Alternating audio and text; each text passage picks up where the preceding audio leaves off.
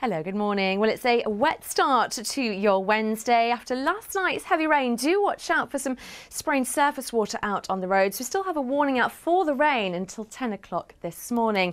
So still some heavy pulses of rain a possibility, bringing the risk of some localised flooding even in places. Take care during this morning's rush hour, but it should generally become drier as the day wears on, perhaps with a few brighter spells coming through in places as well. Variable amounts of cloud in the mix and a top temperature of around 14 degrees today.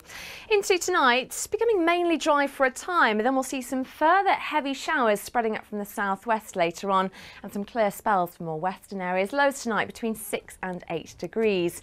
As for tomorrow, some further heavy showers, perhaps something more persistent for a time along the south coast, but there will be some sunshine in between and temperatures up a touch on today's.